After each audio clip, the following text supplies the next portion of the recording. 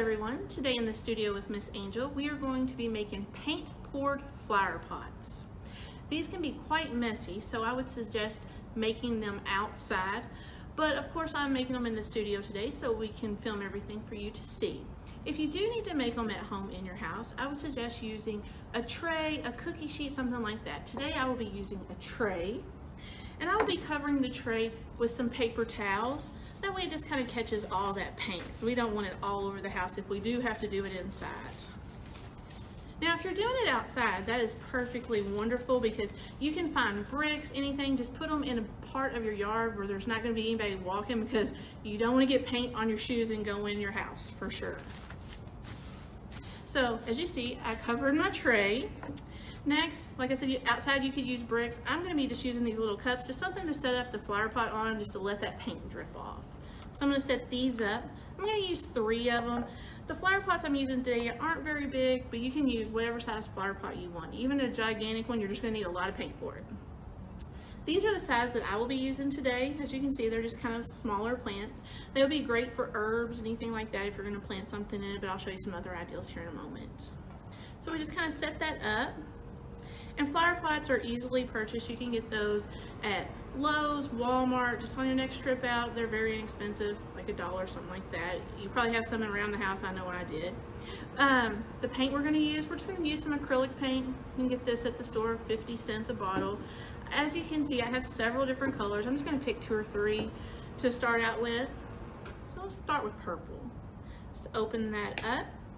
You don't have to take the lid off, you just want to make it work and square. You just start going around, start at the top, just kind of let it droop around off of the flower pot. As you can see, it's kind of running, hopefully you can see that. But yeah, it just runs around. And that's one color, and then just add some more colors because you want to try to cover as much of that terracotta look as possible. So then I'll just add some pink. Let's swirl around, and then after you get all the colors on, you can go back and fill in any spots, just kind of hit them. And be sure to remember that gravity will run its course, so you'll see different colors throughout it as it's running. I know there's some that I was looking at and was going, ooh, that's such a pretty color, I wanted to stop there, but of course it was still running, and I got more colors which was just as pretty. So I'll just let that run. Generally it takes, I let mine sit out when I did them outside for about 2 days in the sun. That way it's really baking in that paint. You don't want to set them out where they can get wet if it starts raining, anything like that. If you're going to keep them inside your house, you won't have to clear coat them, which is what I plan to do with mine. But if you're going to have them outside on a picnic table, anything like that, especially if you have a bigger one you want to set on your porch, be sure just to spray maybe some polyurethane, something over to seal that paint so it doesn't run off, because this is acrylic, it is a water base, so if it rains a lot it could run that paint off. So I'm going to set this one to the side and show you some examples of the ones that I have made from my house. Here is one of them. As you can see, the colors is all ran down it.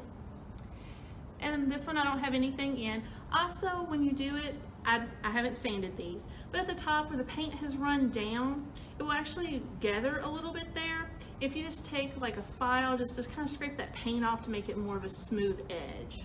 Here's another one, which I just have a little flower. I picked this up at Walmart on just one of my outings, but I really liked it with the color of the pot. And you can put styrofoam. I just have some paper in there, just kind of something to hold it together. And then here's another one that I've made, which it is more of a green. As you know, we are using a green screen in the studio, so it may look a little funny. Don't pay no attention to the green in my flower pot, but there's some orange and blue. Hopefully it will stick out for you, so it may look a little funny.